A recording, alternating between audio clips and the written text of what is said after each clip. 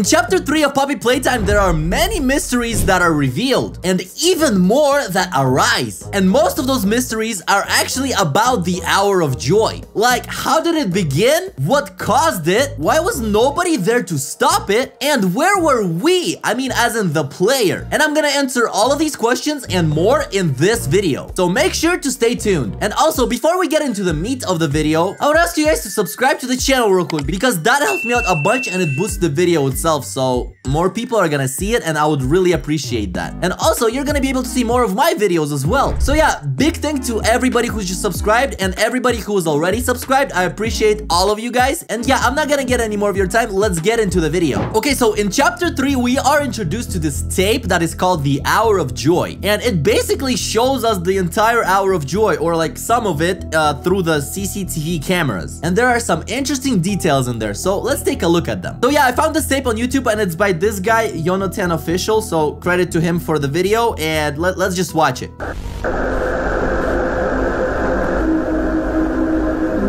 So, okay, so the first monster we see is Huggy Wuggy, and he is standing in the same exact spot where we found him in chapter 1. And even his hand is like held up like this. And we see a whole bunch of people, what looks like to be like workers wearing vests, and maybe some even regular people as well, just looking at Huggy Wuggy. And then Huggy Wuggy comes to life.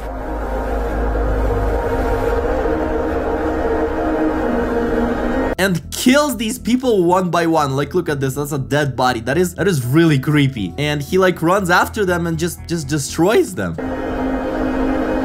And the next video is in the game station from chapter 2, and this is Mommy Longlegs, and you can barely see her, but she's right here, and there's a whole bunch of people running away from her. So they already know that something's up and they're already running. And here she gets somebody and then more people and like strings them up somewhere and just throws them down, and yeah, that's really messed up. And then after Mommy, we see what looks like to be a lot of tiny little creatures, which I think are either the smiling critters or like one of those like small toys, like the Buzz Bee guy or the Buzz Cat or whatever it is. It's the bee mixed with a cat, that toy, or I'm not sure, but I think these are the smiling critters.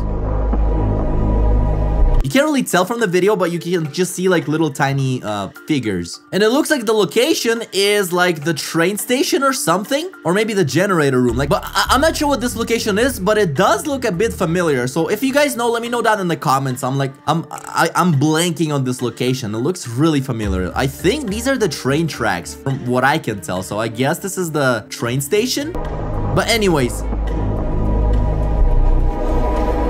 next, we see the school and what looks like to be a whole bunch of Miss Delights that are following people. So this means that there were actually a whole bunch of teachers, and every single Miss Delight was a teacher, and all of them went rogue. And I wonder why we only saw one of them and not like all the rest. I wonder what happened to them. Maybe the prototype like ate them all or something, like consumed them and made them part of himself. And are they all called Miss Delight, or is just one of them Miss Delight and the other ones have like different names? Because Miss Delight did talk about some Barb person that she was like friends with. In this line right here, the door opened today and I heard something enter my hall. Together, Barb and I found Catnap waiting. All this time, all this agony. So basically, yeah, her and Barb were waiting. So I'm guessing one of them is Miss Delight, another is Barb, and the rest have names as well. And I wonder what these names are.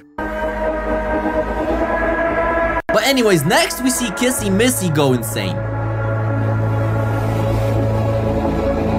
And I have something to say about Kissy Missy as well, because there's another video of her during the Hour of Joy, but I'm gonna talk about that a little later. Right now, I just want to finish this real quick. So the next toy we see is actually Boxy Boo from the Project Playtime. We've never seen him inside Poppy Playtime before, and this is really interesting. So that means that he was alive during the Hour of Joy, and we might even see him still. But he basically does the same thing and attacks a bunch of people, and it looks like he's just in some sort of hallway. Like, it's anybody's guess where that is, but maybe in chapter 4 we will actually see Boxy Boo. That'll be pretty interesting. And next is Catnap, of course. And it looks like he's ravaging through the play care place. And there's a whole bunch of bodies once again. And Catnap's statue that was down when we were playing the game is also down still in this shot as well. So that means that it came down during the Hour of Joy. Or maybe somebody like didn't like Catnap and tried to get rid of him. And that is what caused the Hour of Joy. But yeah, and also Catnap looks normal in the video. Because I believe that Catnap doesn't actually change shape. But the gas that he extrudes basically makes you think that he becomes this scary monster. But in reality, well, he is a scary monster, but he just looks like regular Catnap. And the CCTV camera doesn't really get affected by gas, so through it, we can see Catnap as his usual self. However, another thing, the prototype can affect cameras and equipment and stuff. He can like alter that stuff, as we know from the previous tapes. So I'm guessing the prototype could alter these things, and maybe even the whole thing is altered. Because who was there to put all these videos together except for the prototype? So maybe these videos are actually all lies and this is not actually what happened. That's like a very interesting theory to think about as well. And another question that arises is what happened to all the dead bodies? Like we can see in the video there's a whole bunch of them like everywhere. And when we are playing the game, we don't see anything, just like blood stains and stuff that is left. So what happened to the bodies? Well, we do know that the toys are organic and they need to eat something. So I guess all that stuff is just like free food for them, you know, like a free buffet, and they just ate everybody up, and that is really creepy. And I wonder what they ate for 10 years since the Hour of Joy, because I don't think that there's enough food here for 10 years, or like maybe they like rationed it or something, like here you get the arm and I get the leg or something like that, you know. But yeah, I don't know, surviving 10 years without food is crazy. Maybe there were other people who came to explore the Poppy Playtime Co, and they basically became meals for them as well, because I know there's a lot of people that like going to like abandoned places and stuff, and probably like it looks abandoned and a bunch of people go there and just go missing. That would be pretty plausible, honestly. But that doesn't answer the question, what led to the Hour of Joy even happening? Like we know that the prototype wanted to escape and all, and that he can control all the toys, but why would he be so violent about it? Like why not just like quietly escape, you know, and just live his own life? And why even escape? If he's still there, he's still in the Poppy Playtime and he didn't escape, then what was the point of the Hour of Joy? Just revenge? Well, let's get back to Kissy Missy for that answer, because there's actually a video about Kissy Missy that is happening during the Hour of Joy. So let's watch that also really quick. So this is the video and it's actually on the official Mob Entertainment channel, and it hides a whole bunch of secrets as well. Like in the very beginning, it says this tape contains unexpected footage tampered with by a third party, destroyed tape, and it says do not continue viewing this tape. So we know that the prototype can alter tapes, and I believe that it's pretty self-explanatory. So the prototype altered this tape. So let's continue watching it.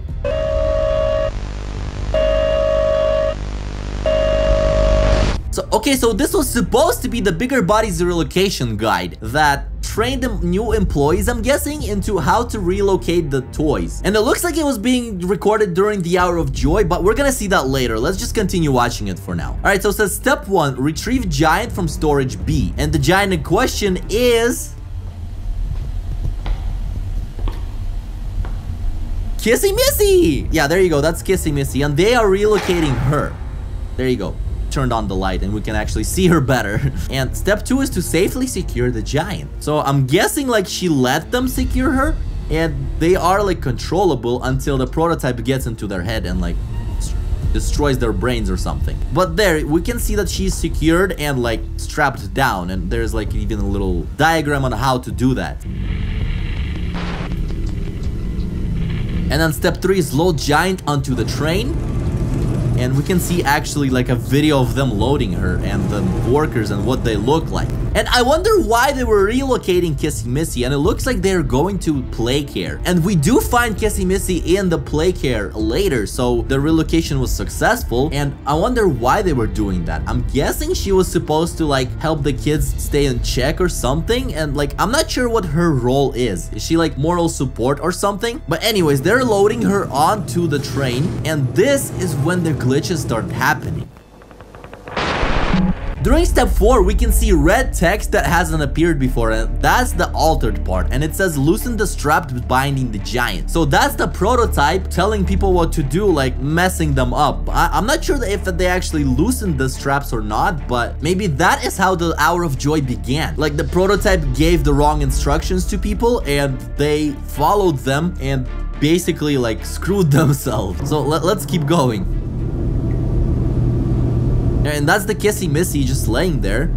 During the Hour of Joy, we can see the 10:42 a.m. at 8/8/1995, which we know as the date the Hour of Joy happened, and it was confirmed in chapter 3.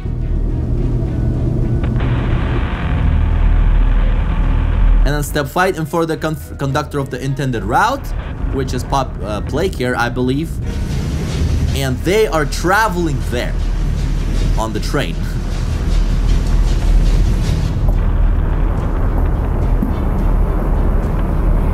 And here, there's a very interesting moment, like, let me back up a bit, and this is like a little hidden message. I didn't notice the first time I was watching this video, and it's right here. It says, the Hour of Joy is at hand. So this is like the Hour of Joy happening, and I wonder who wrote this stuff on the wall. Was it the prototype, or was it like one of the toys that he controls? And I believe that when Kissy Missy was being transferred, the Hour of Joy already begun. So it was basically, all the toys were going amok already, and they were in the tunnel and they couldn't really hear it, so they didn't know that it was happening.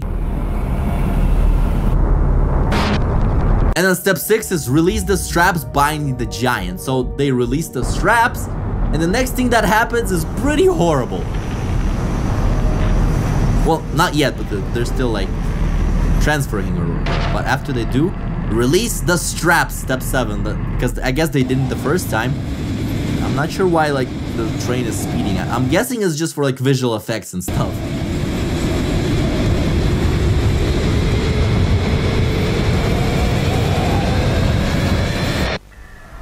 And we see the straps released and a whole bunch of dead workers by the hand of Kissy Missy. And that is also another point that is very interesting. So Kissy Missy is able to kill people, and she's capable of it basically. And whenever we see her, she doesn't really attack us. And that raises another question. Why didn't she attack us? Because she's clearly as bad as Huggy Wuggy, right? Well, I do not think so. I think that she was being controlled by the prototype. And when we saw her, the prototype released the control and made her like basically be her normal self. However, in the very end, the last time we see Kissy Missy, I think he takes the control back because we already killed Catnap and he needs another person to do his bidding. So he basically started controlling Kissy Missy again.